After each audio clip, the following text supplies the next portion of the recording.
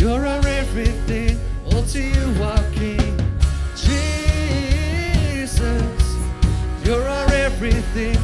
With one voice we say, let's dance, let's praise and sing with who we are. We give you glory, let's dance, let's shout and praise all that we are. Surrender all to Him, let's dance, let's praise and sing with who we are. We give you glory, let's dance, let's shout and praise all that we are. Surrender all to Him. Oh, oh, oh, oh,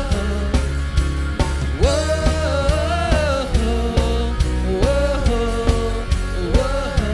Thank you, Jesus. Yeah. We praise your name. Oh, we welcome you, God. We welcome you, God. Yeah.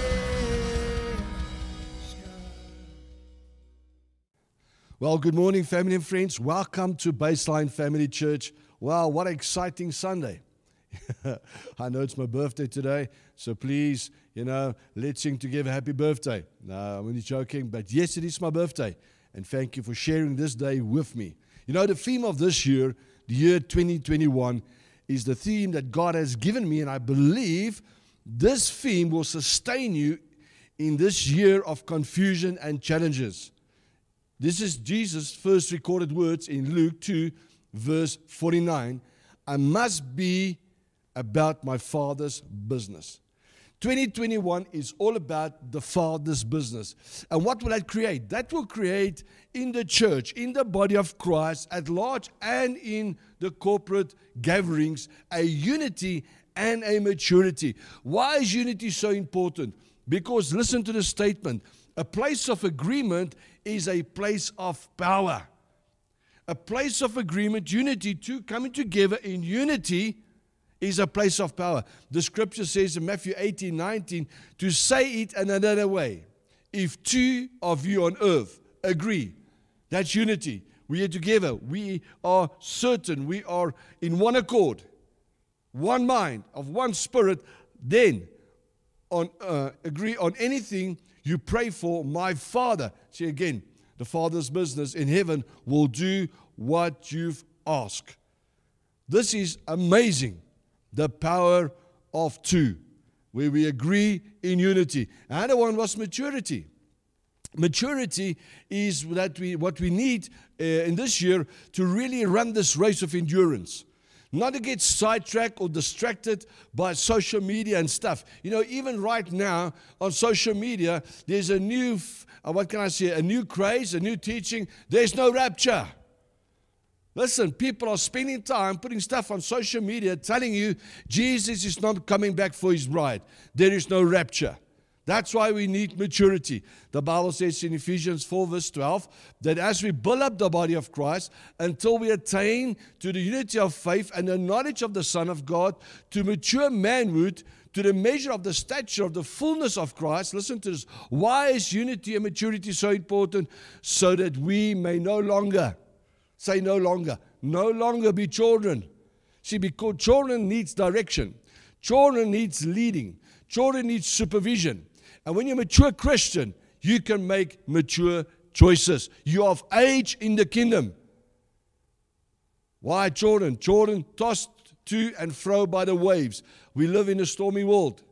There's waves, there's storms, there's doctrine trying to take you off the course that God has set you. Carry about every wind of doctrine by the human cunning, by the craftiness in deceitful schemes. I want to tell you, family, there is a lot of schemes going out there. But I want to say to you, keeping on the Father's business, keeping you focused, realigning your life, what is important, make new decisions concerning how important your life in Christ is. Because Jesus said, I have to be busy with my Father's business. Literally this means busy with my Father's things. Or busy with the things of my Father. That is what Jesus said. So let's listen in John 4, another words that Jesus has used to describe His focus, His determination about the Father's business. He says to His disciples, I have food to eat that you know nothing about. I have food to eat that you know nothing about. Just think about the picture, the shock on the disciples' face. And I'm going to read through the scriptures, John 4. You know, Jesus was tired, sitting at the well, hungry, tired. He's a human. And all of a sudden, you know, the disciples went away to get some food. And when they came back, they find him energized, passionate, focused on the Father's business. And I wonder who gave him food. And Jesus used these profound words. I have food to eat that you know nothing about. So let's get into the scripture. John 4, verse 3, and I'm just going to read certain scriptures or passages because of time. So when Jesus heard what's being said, he left Judea and went back to Galilee. On his way there, he had to go through Samaria. Jesus said as a young boy, I had to be busy with my Father's business. Yeah, Jesus, as an adult, as a mature man, used the same wording to be totally committed about his Father's business. I had to go through Samaria. And Samaria came to a town named Sychar, which was not far from the field of that Jacob has given to his son Joseph. Joseph's well was there, and Jesus, tired out by the trip, sat down at the well. It was about noon. A Samaritan woman came down to draw some water, and Jesus said to her, give me water to drink. Verse 8, his disciples has gone into town to buy food. The woman said to him, I know the Messiah will come, and when he comes, he will tell us everything. And listen, Jesus said to her, I who speak to you am he. I'm the Messiah.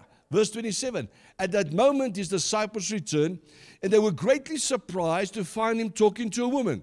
Not only was it a Samaritan woman, it was like Jews do not speak, you know, that it's a man speaking to an unknown woman. They were shocked about this interaction about Jesus Christ. And listen how they reason in questioning. But no one said to her, what do you want? Or ask him, why are you talking to her? So I want to ask the woman, hey, what's up? And say, Jesus, why are you doing this? It's about my Father's business. They didn't understand the Father's business. Then the woman left the water jar, went back to town, and said to the people there, come and see the man. Won't this be amazing, family? When the world, when people are unsaved, and you are busy with the Father's business, can speak into their lives, and a miracle happens, and they go back to their families, not ashamed about their history, not ashamed about their sinful life, not ashamed of what I've did, but they go to their family and friends and say, come and see, I know a man who told me everything I have ever done. Not some, ever done. Could he be the Messiah? So they left the town and went to Jesus. In the meantime, the disciples were begging Jesus to eat. Said, teacher, eat. Have something to eat. But Jesus answered, here's the theme of today. I have food to eat that you know nothing about. So his disciples started asking among themselves, could somebody have brought him food? And Jesus again has to address this. Because there's a carnal and a spiritual level here. There's a natural desire to eat. And Jesus introduced them, when you're busy with the Father's business, there is food you don't know of, and then he explains the food. Listen, family, here is the food that you need in 2021. My food, Jesus said to them, is to obey the will of the one who sent me and to finish the work he gave me to do. That is the food of us as believers busy with the Father's house in 2021. My food, Jesus said, is to obey the will. Obey the will of God. Get the word of God into your life. Obey the one that sent you. Jesus has given you a mandate to preach this good news to every living creature on this planet called earth. It is a good season to be a witness of Jesus Christ and do what he has called you to do. So who was the Samaritan woman? Why was she alone at the well? I believe this is a picture of our society. It's a picture of people. A story of this world being rejected, being outcast, ashamed of their past and their lifestyle. So Jesus, this story starts with Jesus and his disciples in the countryside of Judea on their way to Galilee. When Jesus used these profound words, I know we're going to Galilee, but I had to go. I must go to Samaria. I must go through a certain town. Because there's a certain woman that needs a certain message. Well, can I tell you something? The Father's business is intentional. Jesus is intentional, busy with the Father's business. It is not, family, can I say this to you? When this is in itself uncommon for a Jew to speak to Samaritans, because Samaritans was half-breeds. They were half Jews and half Gentiles. They were not the best of friends. It was uncommon. And I want to tell you, being at the Father's business, it's time for us to have an uncommon lifestyle. What do I mean by that? I mean, let us push the borders. Let us cross the culture, the ethnic groups. Let us enter into people's houses because they need the gospel of Jesus Christ. People are the end of themselves. Let me read you James 4, 5 and 6. In Samaria, he came to a town named Sagar. You know the word Sagar, that word means? It means end. End. So Jesus comes to a town called End. There's nowhere else to go. People came to the end of their life. The end of their own wisdom and understanding, end of decision making. They cannot go any further. This is the last stop. And then therefore there's no hope. So Jesus moves to this certain town for this lady in a certain space that has nowhere to go. This is the end. If something doesn't miraculously impact her life will end there in a sinful habit and a sinful way. So Jesus comes. Jesus was tired from the long trip. So he sat down beside the well. It was about noon. Noon is the hottest time of the day. It is 12 o'clock. So we can ask her, why is this lady at 12 o'clock at the well by herself? So the question is, why? The answer is because who she is. She's an outcast. She's ashamed of her lifestyle. You know, women usually go early in the mornings or late in the evenings. And it was always a time of interaction. It's always like women today going shopping together. And when they go shopping, they're talking and interacting. That's usually the culture around the well. But this lady, this woman came by herself because she didn't want to face the band. Didn't want to face all the accusations. So Jesus sees this lady approaching the well. Now, here comes this lady, and something happens. Regularly, every time or every day, time of the day, she will do. You know, her habits has formed her. Her habits. Because of pain, because of shame, she created a lifestyle of habit to be at the well at 12.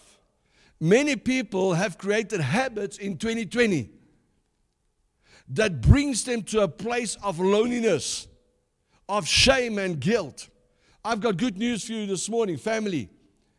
We that's busy with the Father's business, I want to tell you, you have an appointment at the well. Jesus is going to meet your need at the well. There's life at the well. There's living waters at the well. Family, God wants to do a great thing at the well, but we have to be at the Father's business. So now he has a conversation. She's been married 5 times, and the one she's carrying live with is a boyfriend. It's a boyfriend. So because of her lifestyle, she wants to avoid the shame and the guilt by coming to the well by herself. You know, Jesus intentionally sought to meet her. That specific woman at that specific time. You know, the Father's business is so specific. The Father's business, it's so awesome. That food, Jesus said to his disciples, I have food you know nothing about. It just does something on the inside of me. It feeds my spirit man. It overrides the flesh. I was tired. I started to minister. I was started to doing my Father's business. And now I'm refreshed. I'm on fire. If I can say that way. So Jesus revealed. How's Jesus revealed? in this context, in the scripture, in this communication, in the story. You know, there's 3 facets, if I can sound like this. 3 facets that Jesus revealed himself. The first one, Jesus revealed himself as living waters. Living waters. Here's a woman that needs water to sustain a natural life. And Jesus says, I am the living water. Drink of me, and you will thirst no more. Wow. Jesus revealed himself. There is something that he can do inside of you that will influence the life outside of you. Can I say this again? Drink of the living water, get it inside of you, and Jesus, the living water, will influence the atmosphere, the circumstances on the outside of you. So he asked her, give me some water. Let me read you verse 10. And then he said to her, if only you knew what God gives and who it is that is asking you for a drink, you would ask him and he will give you living water. Jesus says, I am the well of life. Ask me. Family, people needs to ask. I believe if we had the Father's business and God has really granted us the grace this year to move into that space, people will start asking, what kind of a life do you have? Why is there so much joy in your life? And you can say, listen, I have the water of life. Jesus revealed.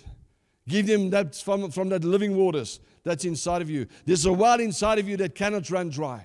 The second one, Jesus reveals himself as a prophet. Verse 16, go and call your husband, Jesus told her, and come back. Do not have a husband, she answered Jesus. Jesus replied, you are right when you say you do not have a husband.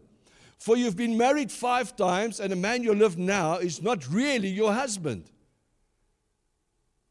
You have told me the truth. Listen to a response. I see you are a prophet, sir. So this woman says to Jesus, because Jesus is revealing something that she knows. No one else knows but those in town. This is a person that doesn't know her name, doesn't know her lifestyle, and is speak prophetically into her life. Listen, family, I believe we as a church, if we're going to start being busy with the Father's business, eating the food that no one else knows about, we will have prophetic voice in society. Not a pathetic voice of complaining and moaning, but a prophetic voice speaking into the lives of people and bring change and difference.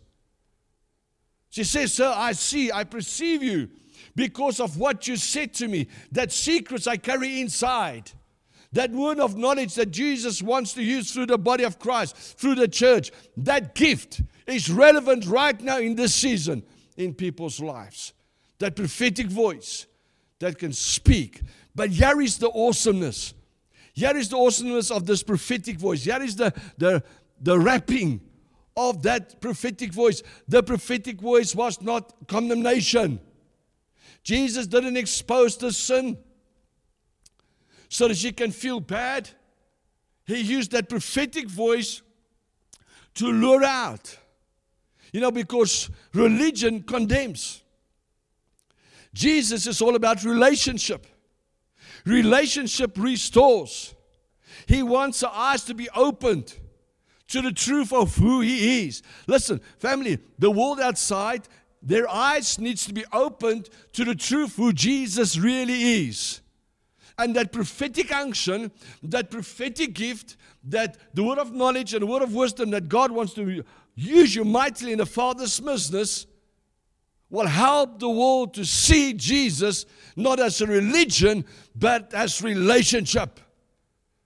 I really believe the world needs to start to see the church in a different light, because we do not expose to break down. We do not expose to condemn.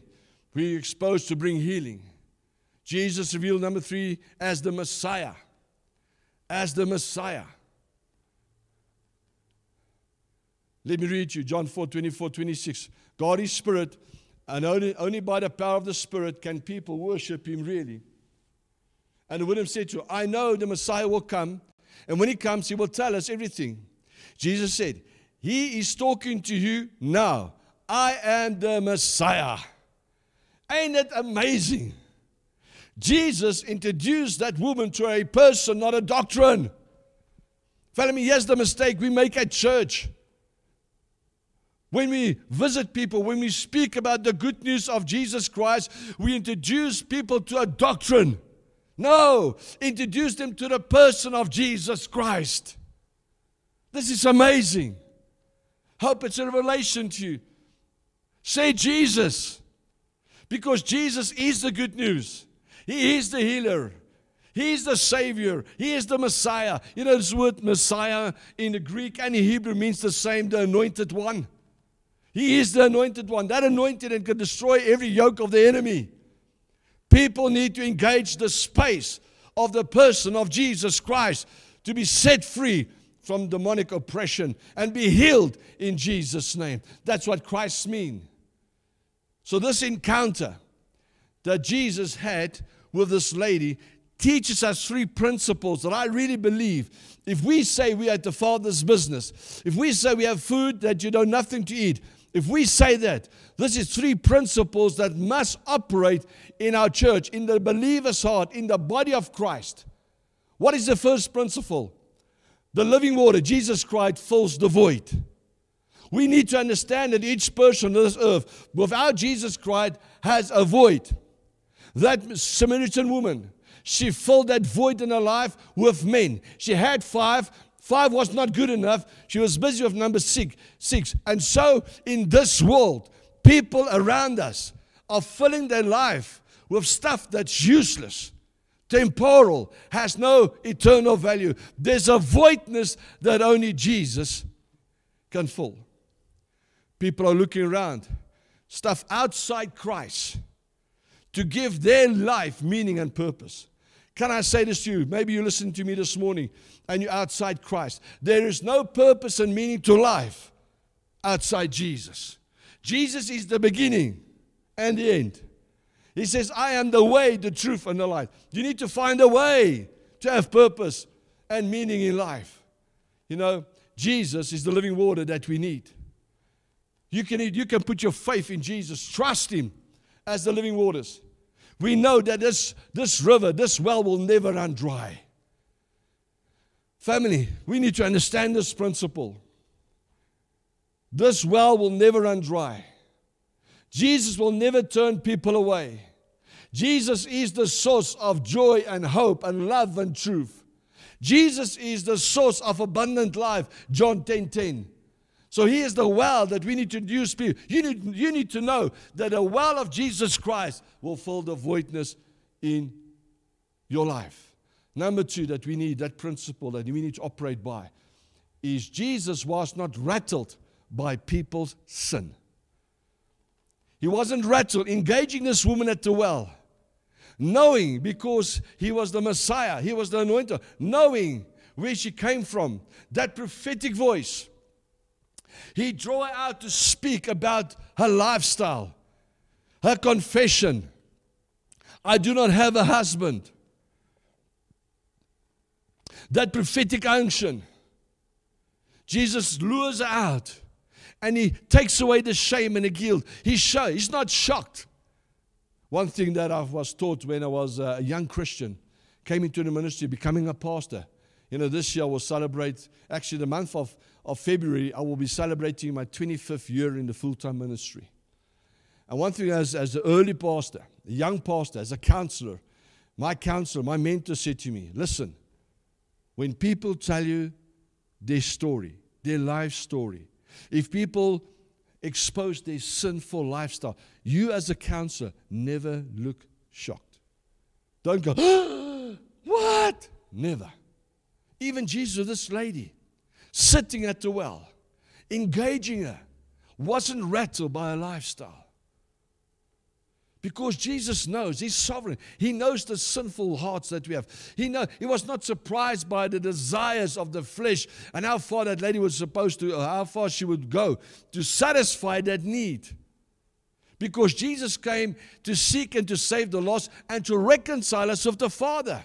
That is the Spirit of the Father. That is our Father's business. Not to be rattled how wicked people can be, but to speak past that wickedness, past that sinful nature, and reconcile them with the Heavenly Father. Oh my Lord. God the Father is so good. He loves people so much that He gave His Son, Jesus Christ. Listen what the Bible says, Romans 5:8. God showed His love for us, that while we were still sinners, living with number 6, Christ died for us. Hallelujah. Jesus was willing to die for our sin. He was willing to have all the beatings, the transgressions, the total humiliation on the cross, so we can be justified and have eternal life. Number 3. First one is there is avoidance in every person. Second one is we don't get rattled by people's sin if we are busy with the Father's business. The fourth one, Jesus is the Savior. It is only Jesus that can save you from our sins. Jesus puts our sins and our shames to death on the cross. Listen what the Bible says in John 8:12. Again, Jesus spoke to them, saying, I am the light of the world. Whosoever follows me will not walk in darkness, but listen to this, but will have the light of life. Not the light that will show life, but the light of life. The life of Christ. We will have that life. He will give us a new desire, a new purpose that cannot be satisfied with the earthly things. Can I say to you, Jesus is the Savior. And without Jesus, nothing else can satisfy your needs, but only the kingdom of God. We are called daily to take up our cross and follow Him. We are called to submit our talents. Family, when you have the Father's business, you are called to submit your times, your treasures, your finances. We are called to submit our talents and our gifts for the King of the Kings. Your life should exalt His holy name. Matthew 5:15. Nor do people light a lamp and put it under a basket, but on a stand, and it gives light to all in the house. In the same way, Jesus speaks about people being with the Father's business. He says, listen, you have the light of life. You are the light of this world. And you do not take a light and put it under a basket. In the same way, let your light shine before others. Speaking to you, family. Speaking to the body of Christ, the body of believers. Let your light shine so that they may see your good works. So what is your light? Your lifestyle. Can I say this again? What is your light? Your good works. Your lifestyle in the kingdom. Put in the kingdom first. Matthew 6:33. Seek first the kingdom of God and His righteousness, and all this other stuff will be added unto you. This is what Jesus meant when we are busy with the Father's business. Your good works, and give glory to your Father which is in heaven. Wow. We've got a great opportunity this year with the theme of 2021. Being at our Father's business, to give God the glory. Family, I want to challenge you. Come to Christ. Let Him fill you anew. Be forgiven if you've been slacked down, lukewarm. Get rid of that guilt and shame. Because Jesus must become the treasure. As He became the treasure of that Samaritan woman, Jesus must become the all in all. He must become the life in us. Because as that woman ran back to the town and said, listen, I know I'm a bad girl. I know you don't want to see me. We haven't spoken for many years. I'm sorry taking your husband so-and-so. She said, listen, come and see. I want to introduce you to a man that knows everything. All of a sudden, there's no guilt, no shame, no condemnation. And the people saw that upright conversion in life, that born-again face. They didn't argue with her. They followed her. I want to say to you, when we're in the Father's business and you share the gospel with people and they become born again, that testimony, man, will draw people to Jesus. That we cannot stop ourselves from falling in love again. Cannot stop ourselves from telling others about the joy we have found in the life of Jesus Christ. What I'm saying to you today, listen to me, family. We no longer need the next best thing. What is the next best thing? because Jesus is the greatest thing that ever happened to us. There's no desire for the next best thing. We have the best. Jesus Christ, the Alpha and Omega, the Son of God. So I want to answer your question. Being at the Father's business, Martin, help me. Well, listen to Jesus' words again. My food, Jesus said to them, is to obey the will of the one who sent me and to finish the work He gave me to do. He finished the work He gave me to do. Can we believe in a rapture? Because our work is done. Can we really believe this morning, family? Can you say this morning, can you look me in the eye this morning and say, Martin, I have food you do not know of. In the natural, I might be tired. In the natural, I might be concerned about many things. In the natural, I might feel like hopeless. But listen, when I'm busy with the Father's work, the kingdom will re-energize me. The kingdom refocus me. The kingdom revives me. I have food you do not know of. And I think this is part of the Holy Communion, Pastor Jesse. Amen. Yes, what a powerful message this morning. Thank you, Pastor Martin. I don't want to take up extra time, but as a family, can we get together around the table of the Lord this morning and share in the life of Christ, that which He has done for us? Let us take this bread, His body, and apply it to our own lives wherever we need it. Amen. Thank you, Lord. The same with His blood. He said, this is my blood. This is a sign of our covenant. Yes. Our covenant, like a marriage covenant. To agree. Yeah. We've got a covenant. I've got certain privileges because of this covenant. And this is our covenant with Christ. We've got certain privileges as children of God. So let us remind each other as we take it and celebrate what He's done for us.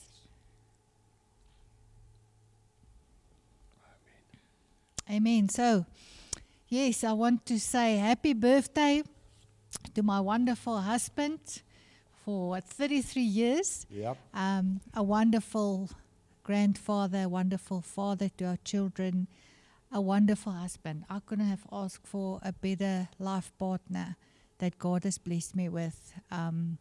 He makes me laugh, as you could see. He's just being with him is joy. And so I just want to wish you a very happy birthday, Pastor Martin, from Baseline family, from all your friends and family. We love you, and we hope God bless you with many more years of wisdom, health, joy, and peace. Amen. Mwah. Well, thank you, family. And remember, the Father's business is all about souls. Let's win souls this year. Let's be a testimony. Let's be alive. God bless you. See you Wednesday morning. Bye-bye.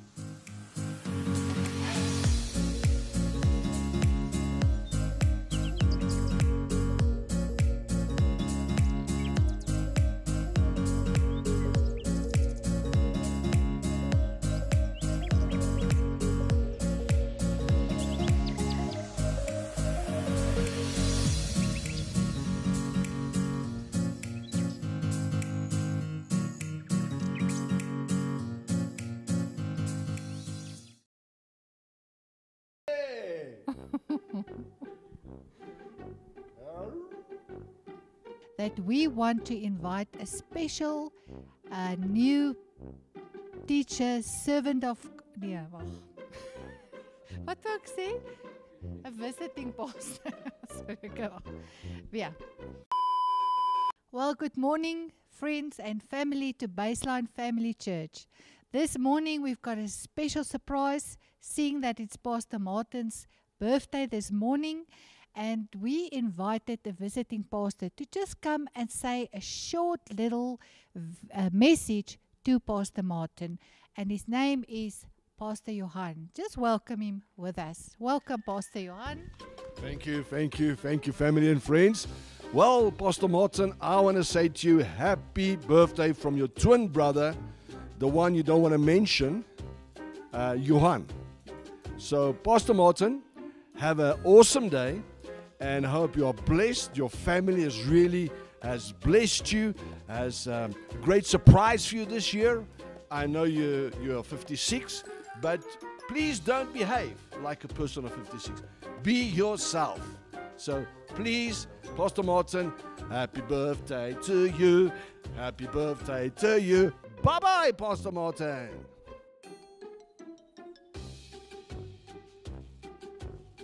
Well, good morning, family and friends. Welcome to Baseline Family Church, your church of choice. I want to tell you, I'm very excited about this year because